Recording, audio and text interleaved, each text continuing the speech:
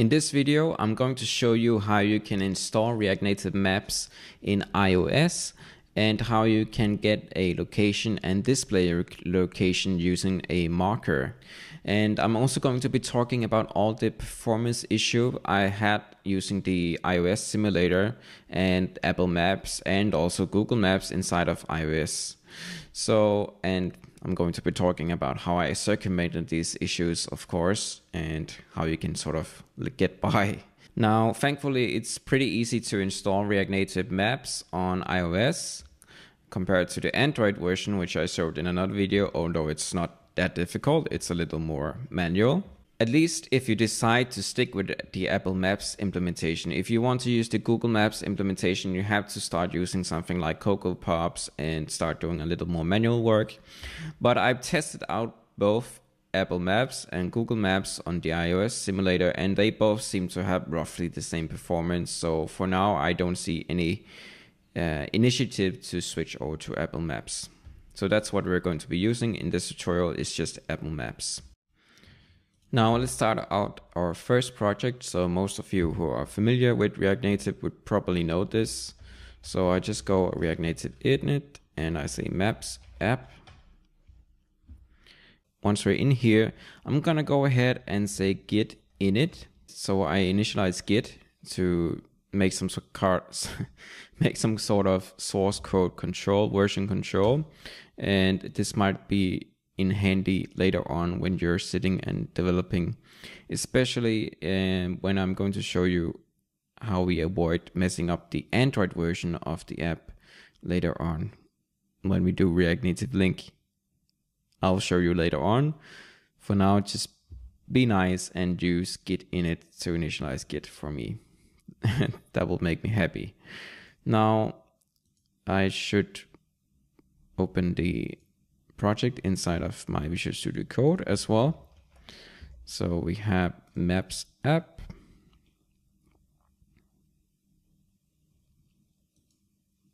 There we go. And we see lots of changes here. That's okay. Initial commit, I will just say. Now, there's no,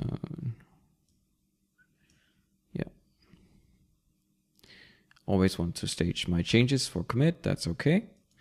Now, and the reason I'm using commit or git is because later on when we do a command inside React Native to use React Native Maps, we are kind of messing up the Android version of the React Native app. So we need to revert some changes so we don't do that. More about that later. Now, let's try and get React Native Maps installed. So I go inside of my terminal, and in here I will do yarn add React Native Maps.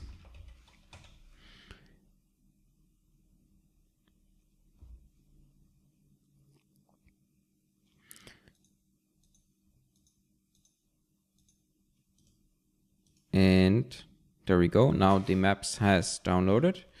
And well, if you go and say Command R, well, it's not going to do anything because I haven't started using React Native Maps yet. Now let me just remove this flow thing up here in comment. Now let's also remove this type props here and here, like so. It's a basic standard project I always start with. And now let's import the map view from React Native Maps like that. And then we need to render a map with a initial region. So I basically just copy from the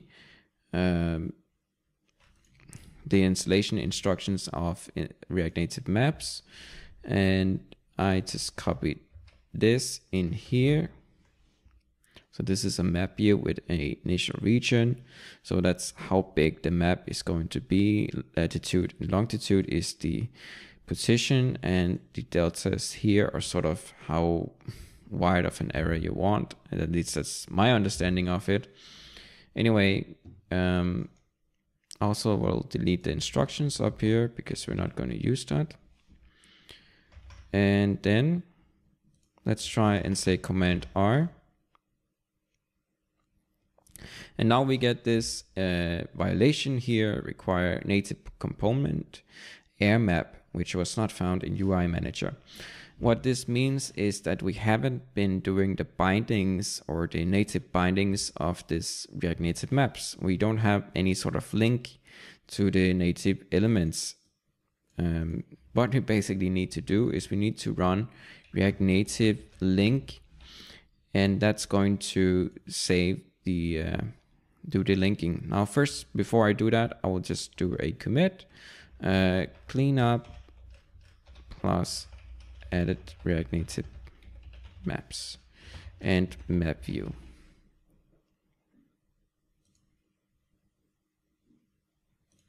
So there we go, React Native link. So now it says linking React Native Maps iOS dependency and React Native Maps Android dependency. And here's the thing that we don't want. So this PBX proj is the iOS part of it. The Java part we see here is for Android. Basically, you can almost read it from the changes. It says Android, Android, Android. So we just go and revert this change here, this one, that one, this one. Because I guarantee you, if you try to load this up on Android, it's not going to work because it's just broken. React Native Link doesn't work on Android.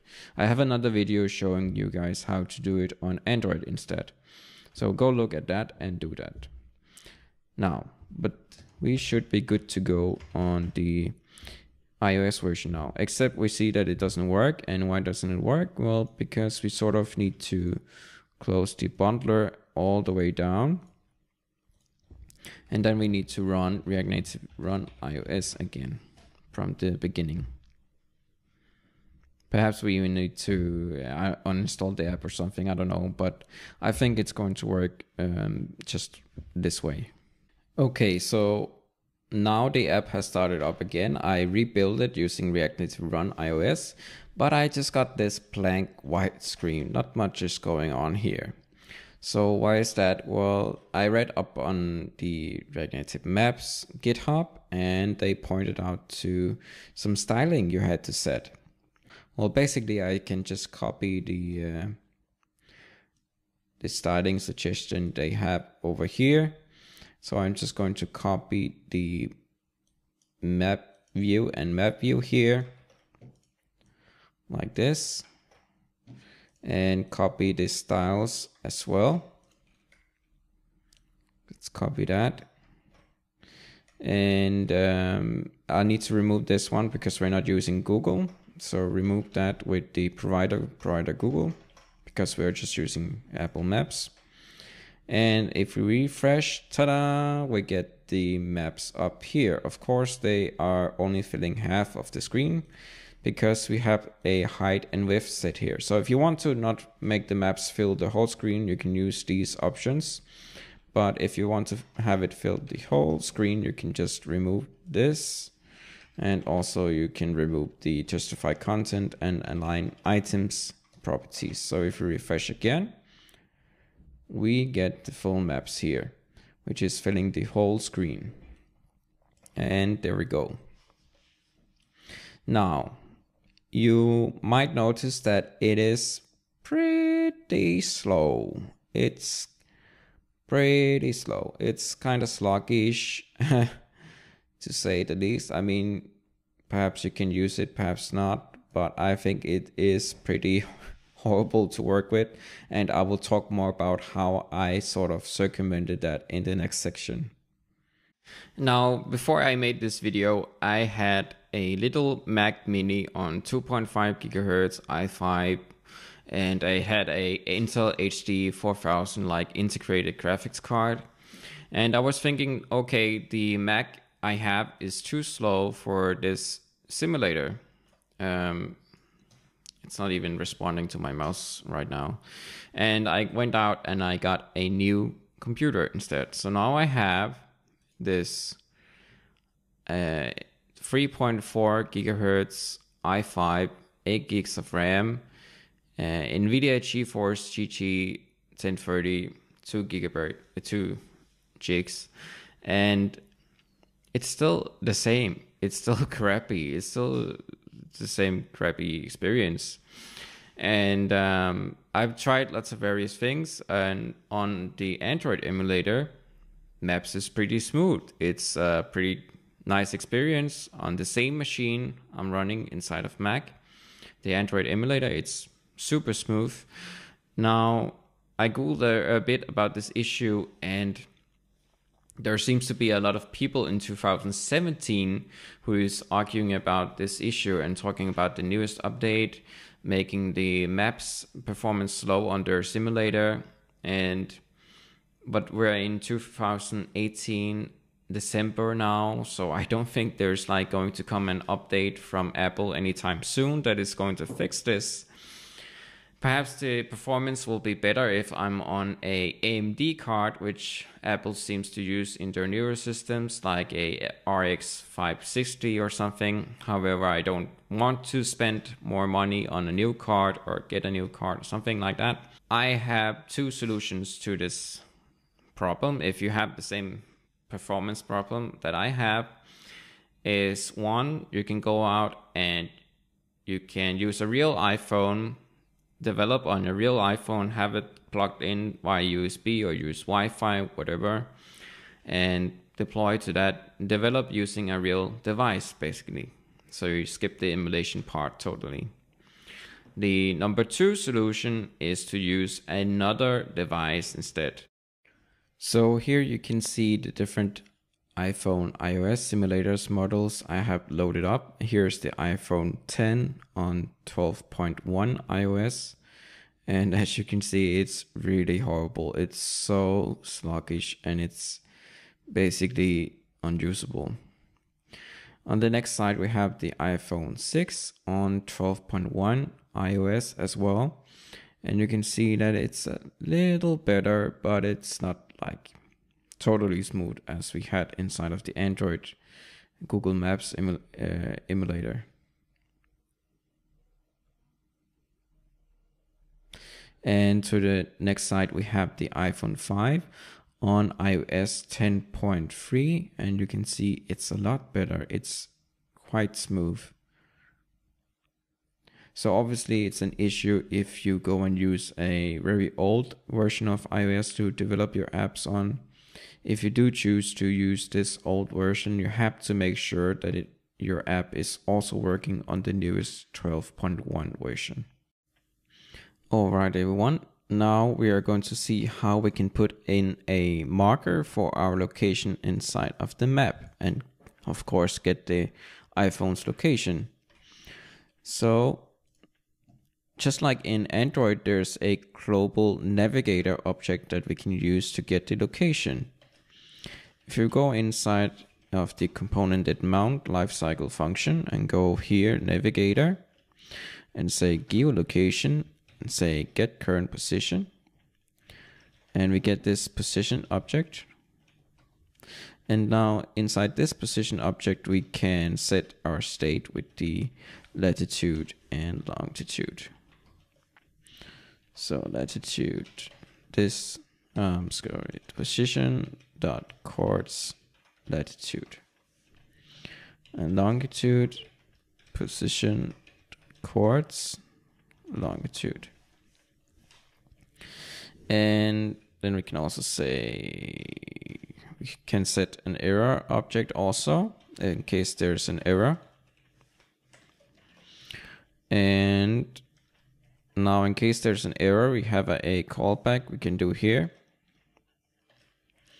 So we can set a state with an error.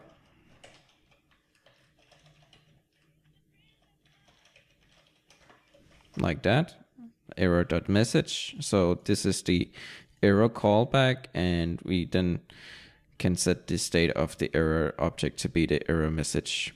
Okay, so there's another option we can set. There's some options on this get position we can set. So we can set a enable high accuracy to true. We can also set a timeout in milliseconds. We can also set a maximum age for the position. And basically we can just start using the position now. Now I'm also going to write a constructor. And inside this constructor, I will set the state just to default to 0 and 0. And the error I set to null also. And then we need to import a marker from React Native Maps. And then we can just need to change this one up so we can put an element inside here, a marker element. And let's see, just like that. We write coordinate and we can just say this.state. And it's going to get the latitude and longitude properties from our state. Now let's try and see how it works out. So we get this allow permission. By default, when you use React Native Init on a iOS app, there it's already allowing the position. So there's no need to edit any config files or something like that. So it's actually getting the position now, but we're not using it. And well, we're not seeing it, excuse me. If I go out a bit, let's see if you can see it. There it is over there. So that's our iPhone position we see right displayed here. We started out at another position that's hard-coded here, but you can also set the position to be hard-coded with the latitude and longitude. Obviously, in a production type of application, you would have some sort of check if the properties are null or 0 or something like that, and maybe display an error message. But in this simple example, we're just putting in the state like it is. And if I refresh, I can see the marker is right in the middle here, and that's our location. So that's how you get the location inside of a React Native iOS app and display the marker using React Native Maps.